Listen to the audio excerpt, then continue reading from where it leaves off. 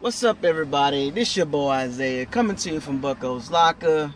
Subscribe, like, comment, share on all the videos. Make sure you hit the notification button on this channel to notify you on all new videos posted on this page. Well, it's been a long time, folks. It's been some weeks since I posted a video.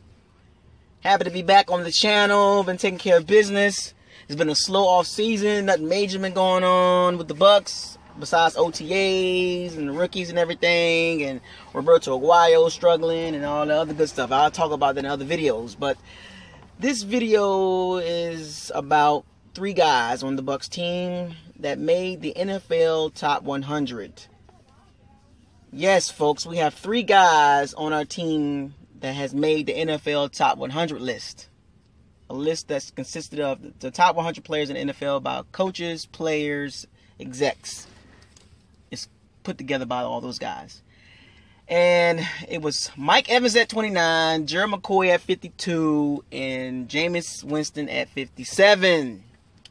What's my take on it? Well, are those good spots for those guys? Well, that's about right.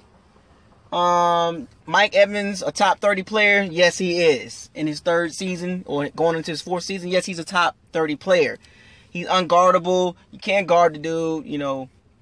He's 6'5", 230 pounds, running 4.5. Good luck trying to guard that guy. So him being in the top 30, that was a good one for me. I can agree with that. Gerald McCoy at 52. He had a nice bounce back season last season. You know, he put up a lot of good sacks and he made some good plays. And he still shows some inconsistency, but he does get double teamed a lot. He is one of the top 5 defensive tackles in the game. There's a few above him, but he's a top 5 defensive tackle, and he's on our team. And last but not least, Jameis Winston at 57.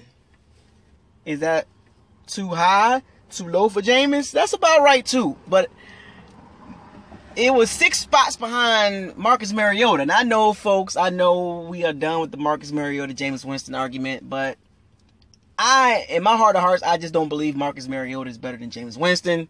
And they had Marcus Mariota at 51. They had Jameis Winston at 57. When I saw that, I was like, really? And Jameis Winston went 9-7, had better stats. I mean, he's durable, shows better leadership. He just had the it factor, the intangibles, the will to win. And I'm not knocking Marcus Mariota, but I just see Jameis as a better player. Longevity.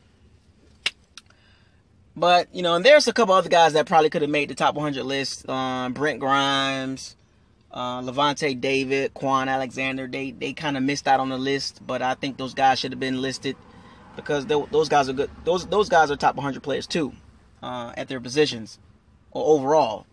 But congratulations on Mike Evans, Gerald McCoy, and Jameis Winston on making the top 100 list. Well deserved. We're expecting big things out of those 3 guys. We're trying to make another jump to get into the playoffs, which I believe we will do this year. Like I said, we're going to make the playoffs 11-5, 10-6. I'll do a video on the game-by-game breakdown this season. But I just wanted to make a video about those 3 guys making the top 100 list. Well deserved.